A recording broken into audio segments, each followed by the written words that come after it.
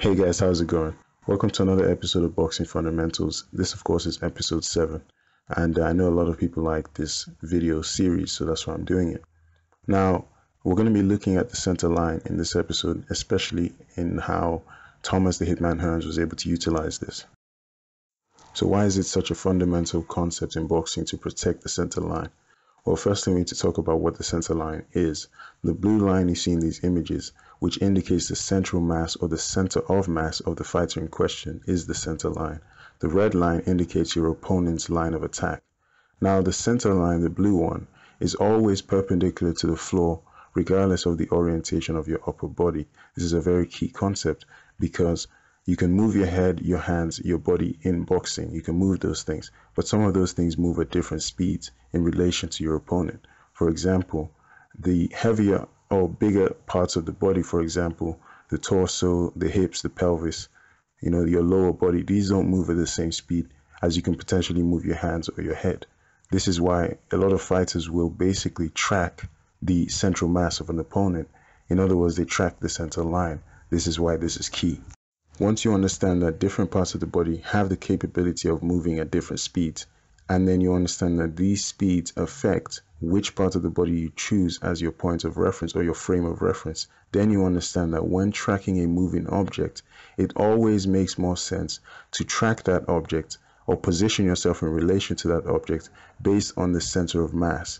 Because if you try and position yourself as a frame of reference using the edges of an object, these will typically be moving faster than the center frame of mass. Same thing applies in boxing. If you try to use the head as a frame of reference, the head can move more quickly than the central mass of an individual. So the center line is basically the understanding of your center mass, and this is why you must protect this. So now we're talking about the different ways you can protect the center line. In all cases, in every single stance you see below, the lead hand is always the first line of defense because it's closest to your opponent. So we're talking about the jab, the hook, different things like that coming off of that lead hand. Now, Hopkins is demonstrating to you a stance which is more similar to the classic stance where your lead shoulder acts as a second line of defense. While we have the understanding that your lead hand should be in position to prevent an opponent from just waltzing directly into your space, we need to be conscious of the fact that having the proper footwork or the proper foot positioning to be able to prevent your center line from being exposed in the first place is very crucial. Everything begins feet first, and this is something we must be conscious of. In a typical boxing match between two conventional opponents, one of the ways you can see the center line exposed is off of the jab while changing position. So if you shoot the jab, for example, and you slide over to your left and your opponent doesn't make the correct positional adjustments to contend with this, he can find himself in a position where he squares himself up relative to you, and therefore his center line is effectively exposed. That's what you're seeing in this image, except the only difference is the guy in blue who is parrying the jab makes the correct adjustments. Not keeping his weight over his feet when he jabs. Good right hand from Hearns. Not keeping his weight over his feet when he jabs. Good right hand from Hearns. So here we see Thomas the Hitman Hearns using his jab while sliding over to his left. In other words, moving to Ray Leonard's right-hand side. Now, Leonard bends at the waist to avoid the jabs, but he does not adjust his footwork at the time to contend with the change of position by Thomas the Hitman Hearns, as you can see. So what this is going to do is, when Ray Leonard gets back up, he actually finds himself in a position where he's more squared on to Thomas Hearns, and in other words, his center line is completely exposed. And you see how Thomas Hearns is able to land that right hand. Defense to offense. Both of these are great.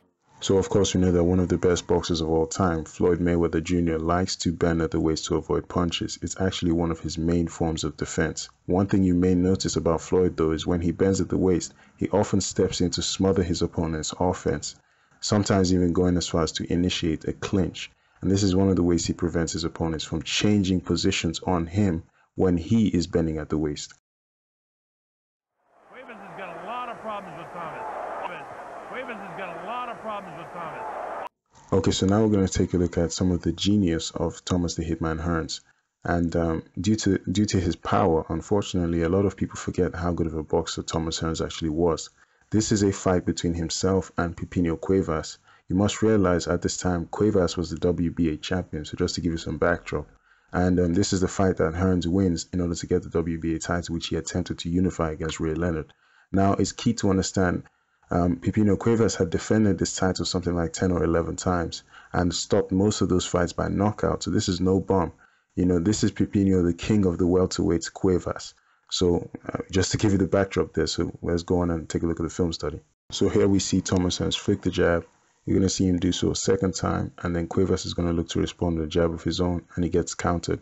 You see Thomas Hearns slip to the outside and then counter with a right uppercut underneath the jab of Pipinio Cuevas. Great technique. Now, please pay attention to the trailing foot of Thomas the Hitman Hearns. You will see him adjust his position, which is going to result in Pipinio Cuevas actually squaring himself up relative to the new position of Thomas Hearns. So pay attention to this trailing foot as he changes the angle. So there you see the change of the angle, the change of position. You notice now that Hearns is going to land this right hand, and Cuevas, if you notice after the right hand has been landed, look at his feet. Pipinio Cuevas has effectively squared himself up. As we said earlier in the video, if you're able to cause your opponent to square themselves up, you will always expose their center line, because that's just what happens. Okay, so that's what we see in this example. Cuevas has got a lot of problems with Thomas. If they weigh to pounds, I can still beat this guy. Look at the considerable hand speed of Floyd Mayweather. I mean, the kid is just an extraordinary fighter. So in this quick section between Mayweather and Miguel Cotto, you see how Floyd is using that jab, stepping over to the left as most conventional boxers do. Now the main thing to focus on is how Cotto actually adjusts his foot positioning at all times to keep himself in a position where he can always protect that center line. Now you're going to see Cotto coming with the jab of his own. You see Floyd step back. Now if you've watched Floyd for long enough, you've probably realized that he steps back in a straight line to create distance from his opponent. You see him do this when people attempt to establish lead foot dominance on him, and also he does this to protect his center line as well. I must say that this, of course, is traditionally frowned upon, but Floyd Mayweather has the foot speed to get away with this, so that's why he does that. Now you watch the jab to the body like a syringe, just steal some of that air from his opponent. Now, as he misses this right hand here, because you notice that Miguel Cotto pivots and steps to his left, Cotto is actually outside Floyd's right shoulder, and Floyd's center line is basically exposed in this point. So a positional adjustment must be made by Floyd Mayweather to protect his center line. So what is he going to do? Well, there you see him not only protect himself by pivoting, taking that step pivot to the side to protect that center line, but notice how he bends down before he does so. So, I mean, the man just has a full understanding of what he has to do at all times. He's in against a guy defending his title for the 12th time, and he looks to be walking right through him. He's in against a guy defending his title for the 12th time, and he looks to be walking right through. As you pay attention to this, you see Hearns fades away from this left hook. Pipinio Cuevas, very front foot heavy there. Hearns is going to take a step pivot to the left. Now look what happens after this pivot. After Hearns actually pivots to his left, you notice that Cuevas has both of his feet squared up yet again. And we know what this means, of course. This means that Cuevas must make a positional adjustment, or else his center line is going to remain exposed. There has to be an adjustment now in terms of the footwork of Pipinio Cuevas. There's a jab, there's a straight right hand. He maintains his feet in a squared up position. So he doesn't make the adjustment in time. Watch this again. Fades away from the left hook. Cuevas very front foot heavy there, leaning over his front foot. Thomas Hearns steps over to the left. Look at his feet squared up. Doesn't make the adjustment in time. And of course, Thomas Hearns will always make you pay. Measuring him with that left hand. Look at him looking to drop that big right now. Oh, the right hand. Oh, the right hand on the ear. As always, I hope you enjoyed the video. I have recently created a Facebook page actually, so you guys can now go ahead and make suggestions, comment, and just get involved in my new Facebook page. Link in the description. And of course, it's unboxing education as always. And yeah, you guys might see me upload videos exclusively to this Facebook page, so it's more reason why you should go over there and like that page immediately. Thank you very much. Have a good one, and I'll see you in the next one. When I'm stressed out, dear Lord, rip your beard off. Cherry Danish in the bed claw.